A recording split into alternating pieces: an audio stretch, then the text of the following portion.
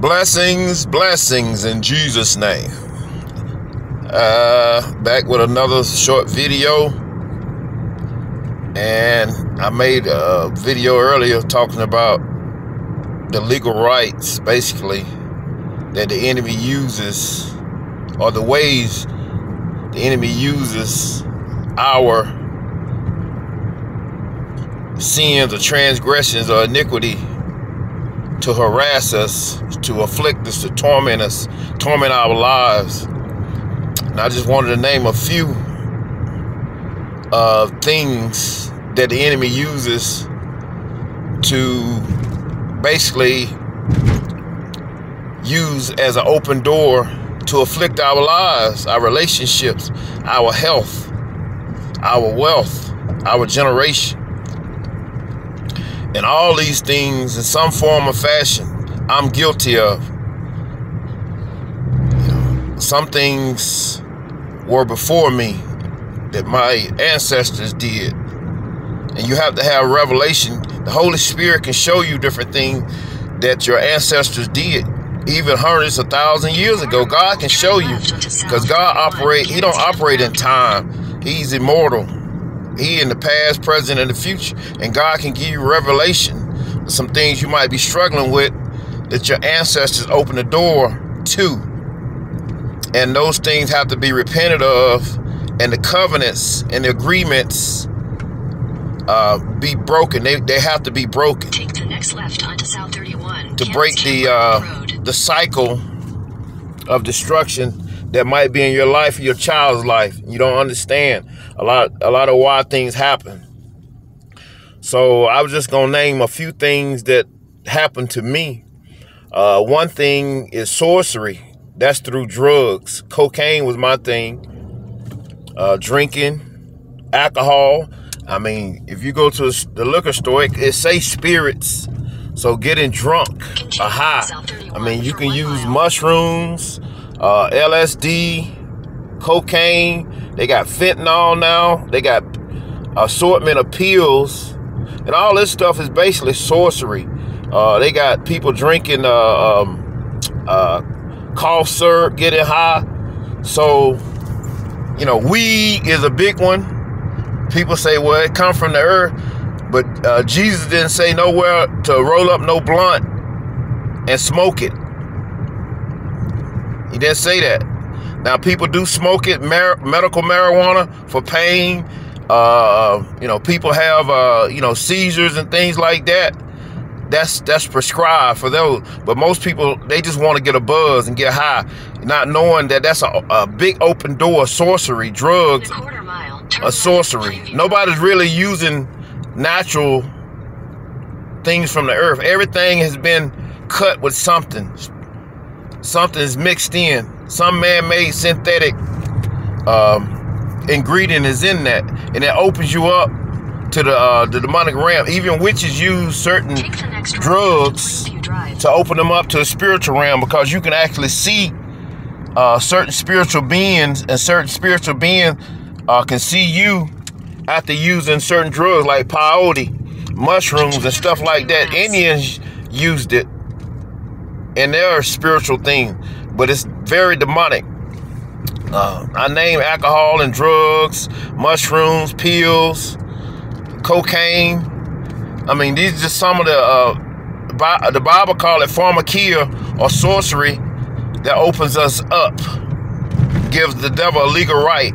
Now, I mean, it's like, as Christians, a lot of times we able to overcome these things. We say, hey, well, fornication and adultery, those are big ones, open doors. But then, hey, you ignore oral sex. That's a big one. Using sexual toys. Gambling. That's a big one. I'm guilty. Lying, bearing false witness, being a hypocrite. All these things are open doors. Lasciviousness. Paul, he named them in Galatians chapter 5. Fruits of the Spirit. Revelings, too partying. Just It's a multitude of different things the enemy use to have a legal right to torment, afflict, and destroy us. Then now you have generational curses. Now, one big thing I see in a lot of black people is prostate cancer. Sickness does not come from God. A lot of black men get prostate cancer. And it seems like a lot of people in certain bloodlines, they get cancer or diabetes or high blood pressure. Those are generational curses. Those generational demons. That's not anything from God. That's from the enemy. And it can be broken. A lot of times you use medicine or you can eat right, change your diet. But sometimes people can do all that thing and still have high blood pressure and be diabetic and have cancer. You say, well, this lady had a breast cancer. Her daughter had breast cancer. Granddaughter had breast cancer. Think about that. That's weird. That's demonic. That's a generational curse that passes on through the bloodline. Somewhere down the line, something was open to an ancestor to give those unclean spirits or demons a legal right to torment that family in that way. This is not godly. This is not the Holy Spirit. Holy Spirit is just the opposite, with healing, with patience, love, long suffering. So, your health issues, drugs, drinking, lying, smoking cigarettes is a big legal right for COPD and cancers and all this thing. That's demonic. God didn't tell us to roll up no cigarette. And I'm guilty. I smoked for a long time with 3,000 different chemicals in a cigarette. Think about that.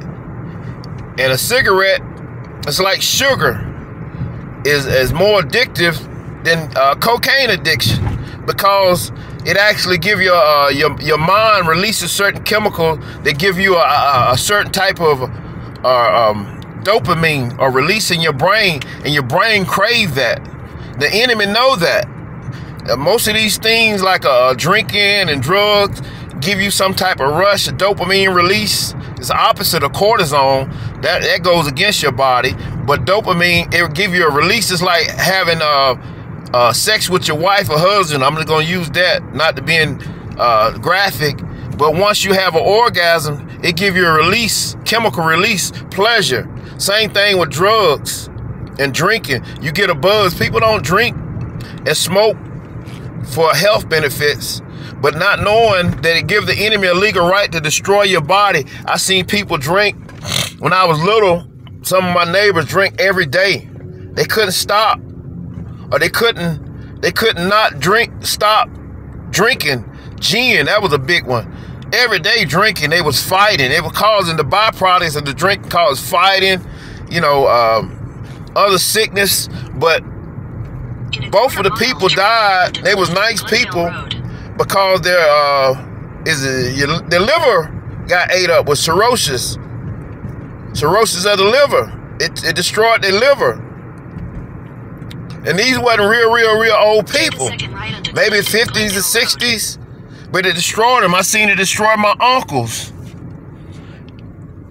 Because once the enemy get a hold of you physically, then you're open spiritually. You're in bondage, what you call strongholds. You get a strong man power that's inside of your flesh and your soul, and you ended up having a strongholds.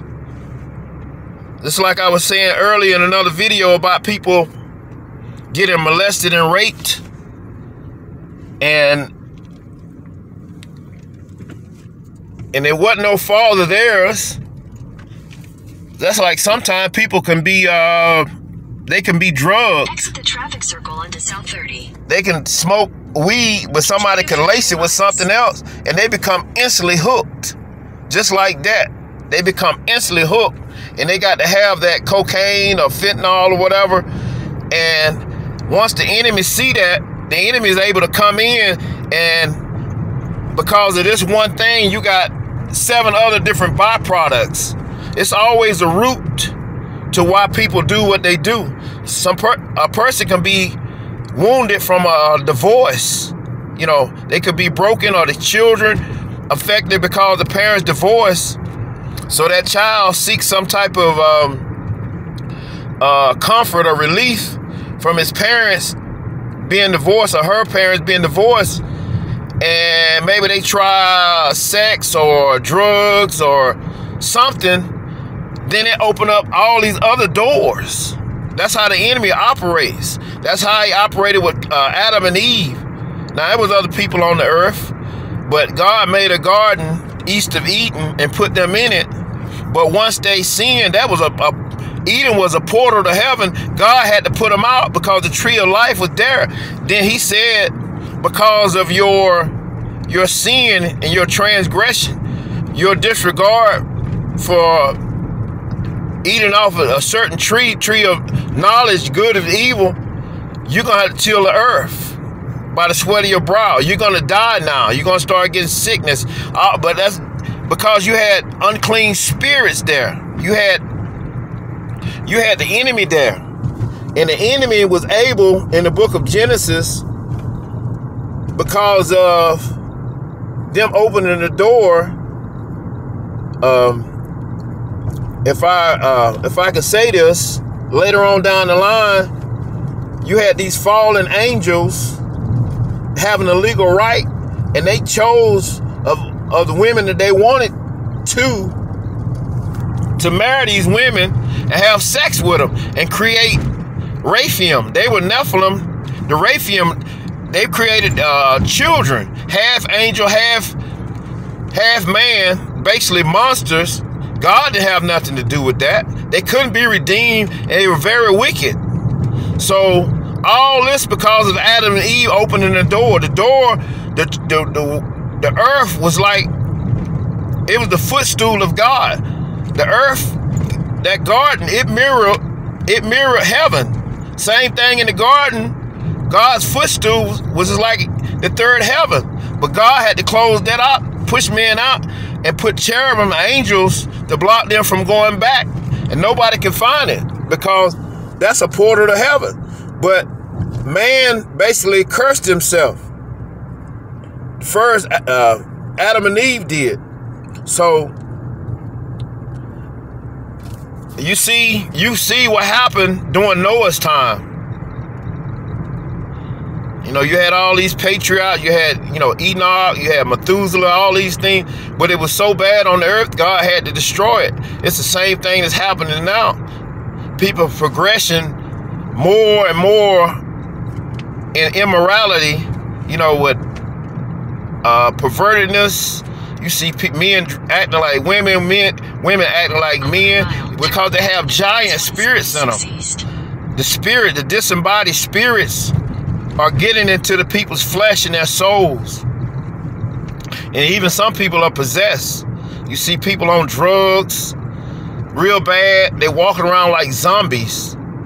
I mean, it's very sad, but it's because of the open doors of sorcery, because of the open doors of our generation. I have some cousins right now, from a family line of Jacksons. I have Jackson, but the mom and dad died young because of, one, the unhealthiness of the mom, diabetic, very overweight, breathing problems, but the dad strung out on drugs. So guess what happened to the children? All the children, continue on US 176 East for with 3 out of 4 of the children strung out on cocaine right now.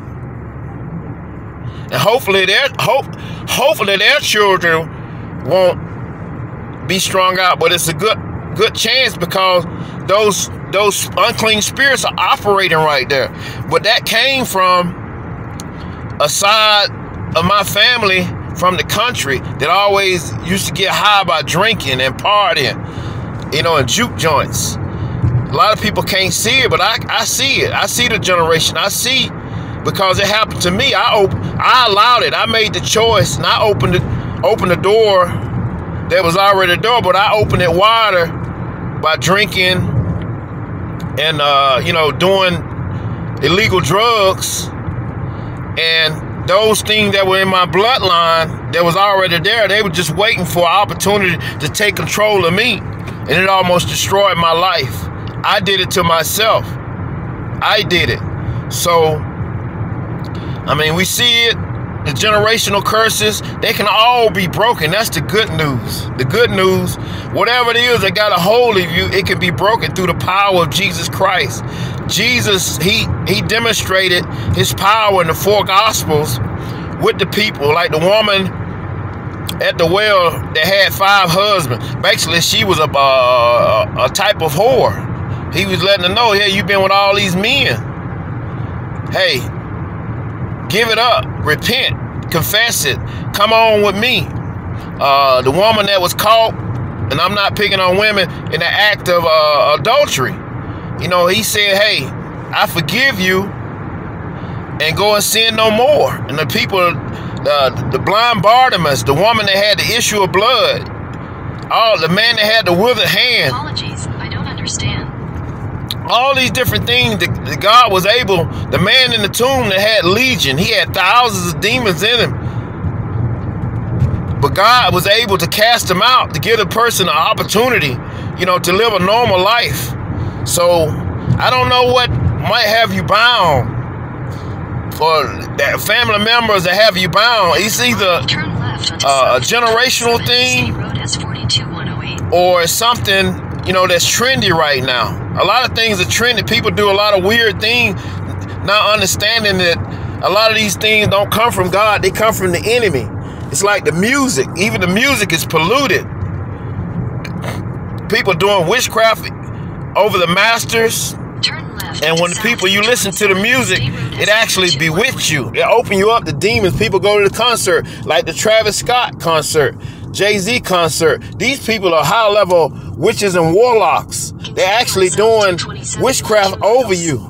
Even though the albums you buy, well, you don't have an album, the music you listen to, it's actually the frequencies and the sound is polluting you. Even in the churches now, you got so many fake pastors that's operating in witchcraft. They lay hands on you, and they're actually pulling things out of you and putting unclean spirits in you. A person might can get healed from something, but all they doing is making that demon inside of that person leave, and it's going to go into another person. But the healing don't last. That's like going to a palm reader or a divine or a herbalist or something. You have to keep going to that person over and over, and they just get money, thousands and thousands of dollars out of people. God don't operate that. Once he heal you, God heal you, heal. If he restore you, a limb is restored. It don't not be there anymore. Or if you deliver it, you deliver it.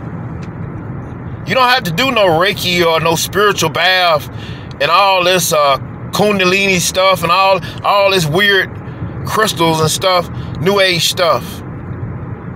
So I just wanted to make a video. Maybe this helps somebody. You got to you know, be careful with the things you watch on TV. A lot of the horror movies, that's another thing. The movies, the music, the things you allow into your eye gates. These are a lot of different things that the enemy is using to gain illegal rights to the people. So hopefully this helps somebody. And if you haven't accepted Jesus Christ as your Lord and Savior, accept him today. If you're battling even in your dreams, you're having weird dreams, and I'm part of this, and a lot of times you can't understand, pray and ask God to give you some type of direction, revelation, or direct you to the right person to be set free, because the enemy has infiltrated everything, even the food we eat. You have to sanctify the food that you eat. Bless the food, because a lot of times you might have some type of human flesh or blood in it, or some type of wickedness spoke over. Is dedicated to demonic gods. You know, a lot of us get caught up in idolatry. You know, worshiping football teams, basketball team, movie stars. You got to be on it. You got to have this discernment, because the enemy has infiltrated everything. The water, the food, every aspect of our lives. So even the schools, I wanted to say that. I see where they're allowing, it's crazy. They're allowing transgender to teach little kids. They teaching them about anal sex. So all this thing has permeated the world. And God said, as in the days of Noah, it will be worse in the last days, and we're here. We're right here at it. We see it. Even with them, with the shots, I'm just going to say that, and the different things, the atomizer, and the different things they doing to pervert people's DNA. So hopefully this helps somebody open your eyes to what's really going on, and to the legal rights the enemy have, he used to attack you, your family, your generation. It's open doors. If you open any doors in any of these ways, or your family open those doors, you can close these doors. You have to repent first of all. Ask God to show you